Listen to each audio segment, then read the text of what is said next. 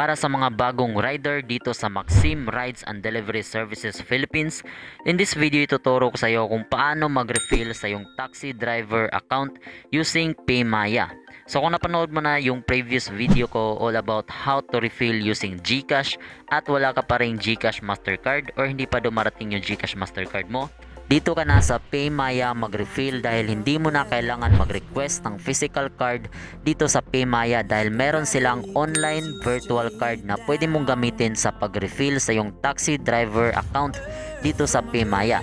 So ang kailangan mo lang gawin is mag-register dito sa Paymaya at gamitin mo lang itong referral code na ito para makatanggap ka ng 50 pesos once na mag-upgrade ka na ng account mo. Para makapag-refill using Paymaya is ganito lamang ang gagawin mo.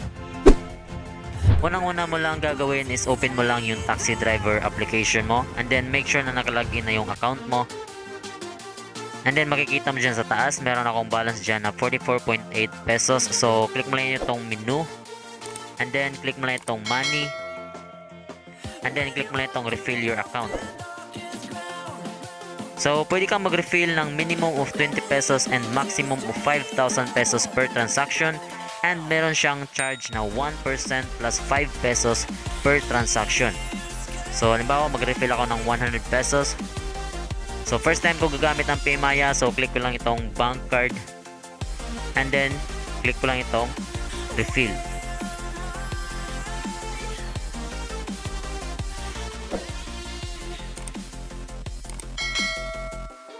And so meron diyang apat na option. So ngayon punta muna tayo sa Paymaya natin. Ayan, so mag-login ka lang sa Paymaya account mo or sa kung kaninong Paymaya account yung gagamitin mo. And make sure na merong balance or available balance yung Paymaya account na gagamitin mo. And then, click mo lang itong My Cards. At may makikita ka dyan na online payment card number. So, yan yung gagamitin natin. So, hindi mo na kailangan mag-request ng physical card. So, click mo lang yung online payment card number. Ayan, so ganito yung makikita mo. So Visa yung type of card niya. And then makikita mo dyan yung card number, expiry date, and the CVV.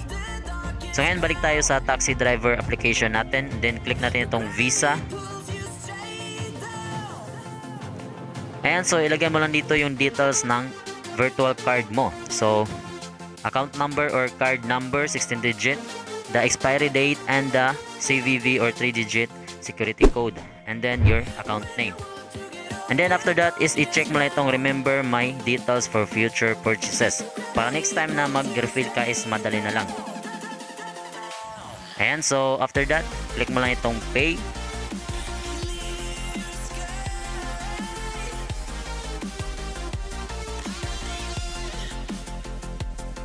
Ayan, so nagre-redirect na siya.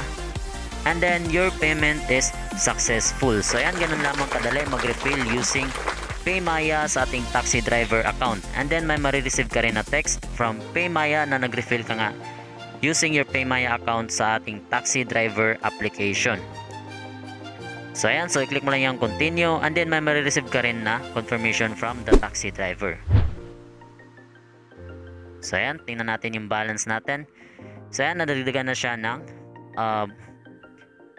90 plus kasi nga meron siyang 1% plus 5 pesos na charge per transaction. And then makikita mo siya dyan sa ibaba na option. So ayan, madali na lang sa next na refill mo. So i-click mo lang yan and then click mo lang yung refill. Hindi mo na kailangan mag-input ng details mismo ng card mo sa next purchase or next refill mo.